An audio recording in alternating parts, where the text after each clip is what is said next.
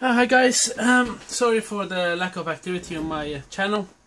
Unfortunately, I've been very busy with work related stuff, and we had Christmas upon us, so that's all done now.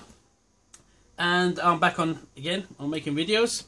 As you remember, before we went to Christmas time, I bought these DC Dc converters from eBay, and I said that I'm gonna test them and find out how how reliable and how accurate and how efficient they are. So what I've done, exactly that's what I've done. I've taken one apart. It's easy, you just remove the plastic and the rest of it just comes out. It's not potted or anything. It's got a bit of a silicone on the inductor, which is stuck to the cover here, but you can pull it out easily, not a problem. Now let's just look at it. If the camera focuses, you can see here what we got an adjust pin, we got the output, we got the ground, we got the V in, and we got the enable, which is labeled on and off. Now all of this, we just look at it here. So the enable is already wired in via resistor.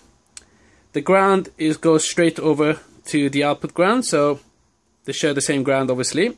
Then you got the input here, you got one capacitor across the input, but unfortunately there's no capacitor here for the output.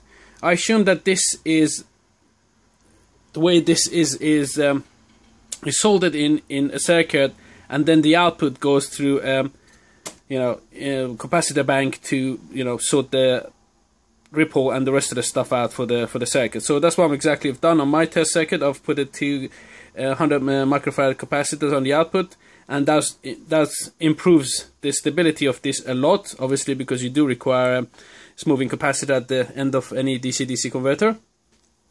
We got another diode here. I don't know what's the purpose of that diode is here. And then we got the actual IC here. Then we got some of the circuitry for the timing, for the frequency, and then we got some resistor here to set the output voltage, because this can be adjustable.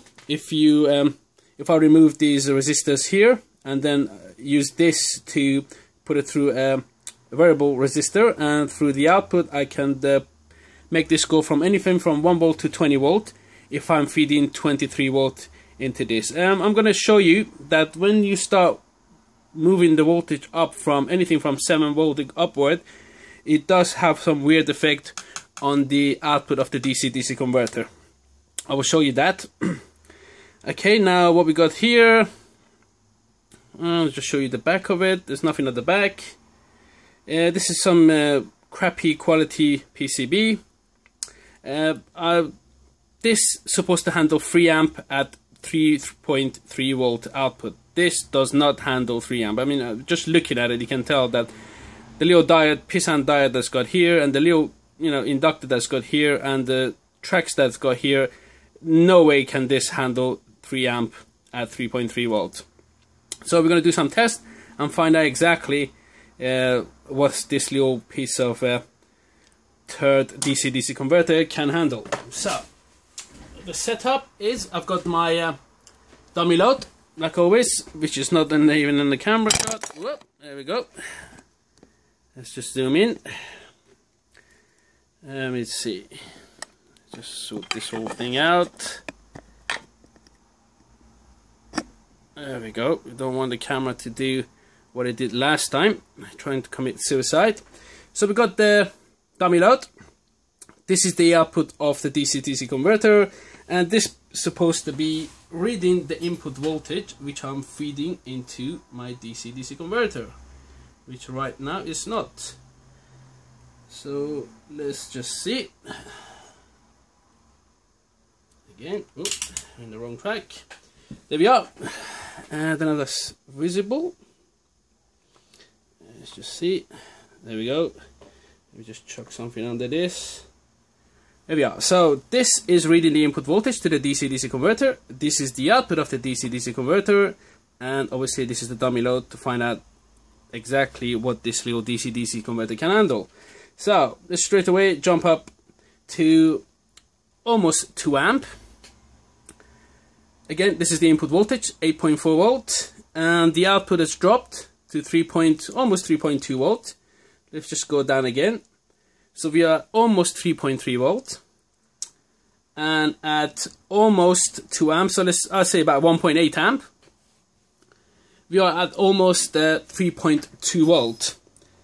So we've dropped about 100 millivolt at not even near the recommended output current of this. So 100 millivolt, not bad. Let's increase the input voltage.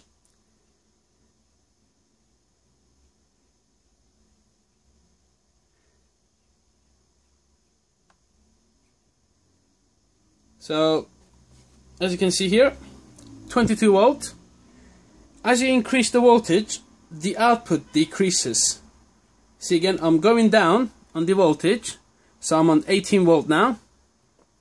Let me just put something underneath here. This is better visible. There we go. So I'm coming down. As you can see, this is going up.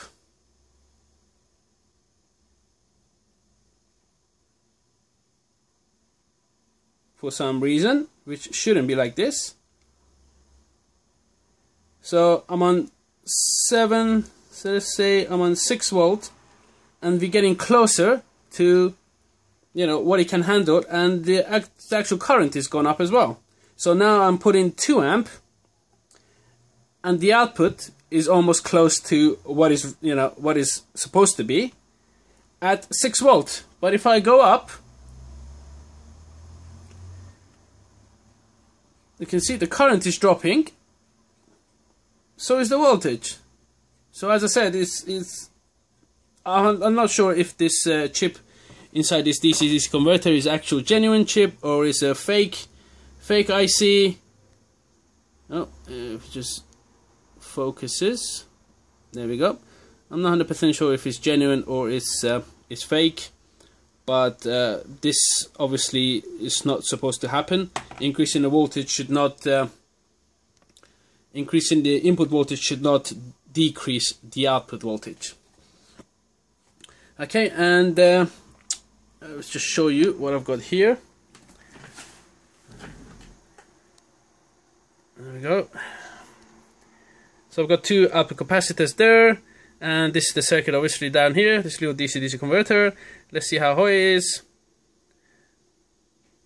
It's getting there, it's getting warm. The chip itself, yep, definitely warm to touch. And that is at 2 amp. At almost 3.2 volt. At 13.26 input. And this is the ripple and the output. So what are we? We are on 100 millivolt per division. Let's just bring it down, make it simpler. So I'm on 500 volt. Anyway, I've got cursors. So it's telling me that the voltage, the ripple, peak to peak is about 500 millivolt at 2 amp. Remember, we put in 2 amp. So let me just bring the output down. So what we got here.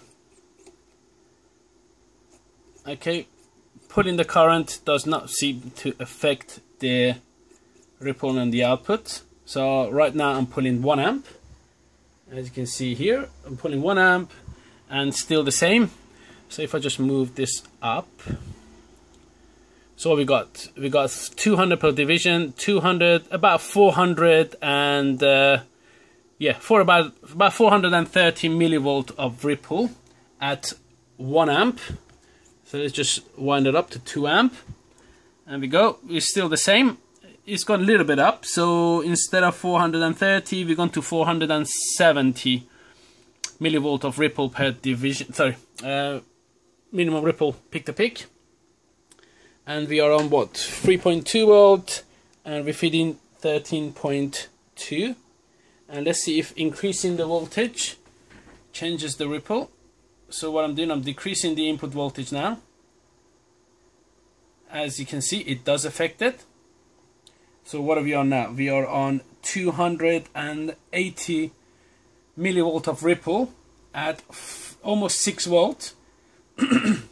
So I'm thinking that this DC-DC converter it is rated for only 5 volts. So if I go to 5 volt, let me just come up.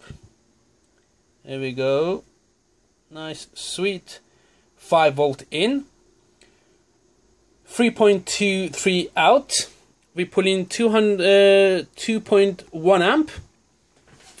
And the ripple has gone down to, so we are on 200 millivolt per division, about 210 millivolt of ripple on the output. And this is at 5 volt in, and this is the output we're getting. Oh, sorry, this is the output we're getting, yeah. So I'm thinking that this, which is supposed to be, there we go, it's the little data sheet that I've just copied. As you can see, input voltage max, it says 23 volts, so it can handle up to 23 volt, but as you go above 8 volt, this acts weird. It doesn't work properly. And as you can see here, you can make the output go from anything from almost 1 volt to 20 volt. And it says the output current at 3 amp. I assume that 3 amp is if you got... where's the one I have? I assume that 3 amp it's only when you got a proper diode, not this little pissant diode that we got here. If I can just grab, yeah, there we go. This little pissant diode that we have here, there's no way that this can handle 3 amp. I mean, let me just get another diode in comparison. If I can find more diodes, there we go. So, this diode that I have here, we can see here, which is bigger than what I've got over here, this little tiny pissant diode. This is rated, I believe, for let me see, for I think 2 or 3 amp. So you can see the size comparison to this little tiny pissant diode over here. So I'm 100% certain if I put a beefier inductor here and a better diode there, I can make this go to 3 amp, no problem. And also what I need to do is probably you need to make the tracks a bit beefier, the ones that's going to carry the current. So yeah, that's what I'm going to do. I'm going to make a little circuit and exactly the same what it's got here, same circuitry here. And then just what I'm going to do is I'm just going to use a better inductor and better diode and see if I can improve the current capabilities of this little DC-DC converter. But as it stands, feeding 5 volt to get 3.3 volt out for running microcontrollers and stuff like that, it's not bad at the price. I mean, if you look at the sheet that I have here, the price for one, if it zooms in, for one IC on its own is £2. Just the IC on its own, and I bought this for less than £2 with everything in, all the circuitry and all the inductors and whatever crap that it's got on it. So, at the price that I bought it, it's fine. It's fine. It's got to do what it's supposed to do. And no way am I going to use this for microcontroller that's going to pull, that much current. I mean, the maximum I'll probably use it for is less than an amp, which is going to do fine, which is not going to have an issue for what I wanted to use. So, all in all, it was a good buy. It was a decent purchase. It was all right to use it for my future projects and stuff. But for 3 amp at 3.4 volt, no way, it cannot handle that. So yeah, do not believe everything you read on eBay until you do your own test. And yeah, so yeah. Thanks for watching again, and I am going to do more videos now. I've got a lot more time on my hand, and like always, if you like the videos, please give a thumbs up, and thanks for watching and all your support. Thank you very much. Bye.